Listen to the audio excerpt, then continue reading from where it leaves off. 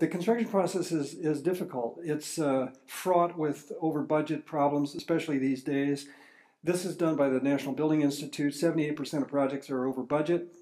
That used to be 70%, by the way. The new statistics that have come out in the last 2 years, 78%, and typically 70 days late on average. And so it's just a terrible condemnation again of a difficult process. And these days, some of that's entirely out of the hands of the general contractor because of product delays and chip shortages and all the things that get blamed, particularly COVID.